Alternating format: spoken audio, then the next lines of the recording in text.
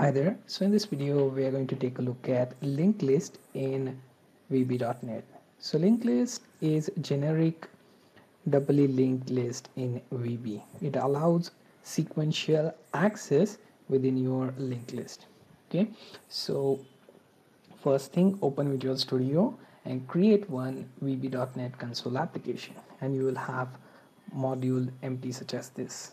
Now inside your main subroutine, I want you to write one linked list nums devnums as new linked list.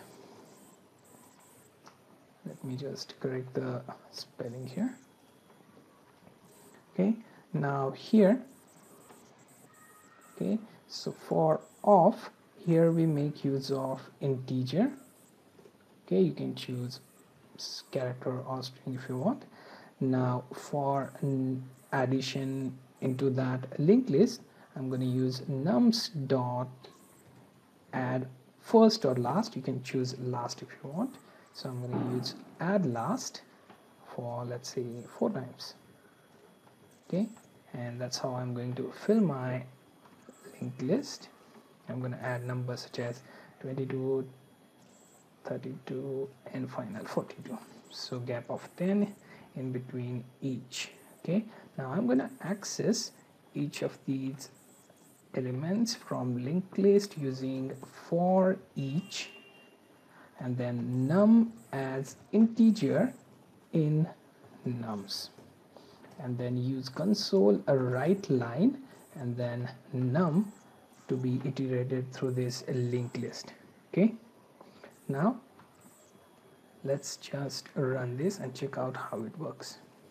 Okay, so that exited because we didn't added console dot read, and now that it is saved, let me run this again. Okay, so as you can see, it will sequentially access this from top to bottom. So the first entry that we added using add last was 12, then 22, 32 and then 42.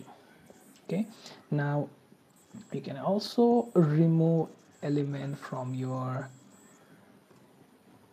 linked list using nums dot and then remove and specify, let's say, 22. Okay, and then you try to iterate through it, then it will just get rid of this entry and rest of the 3 numbers will be displayed. Okay, so let's run this and check out. Okay, so as you can see, I have removed 22 from this linked list and it is now showing that change. Okay, so this was a short video on a linked list in VB.NET.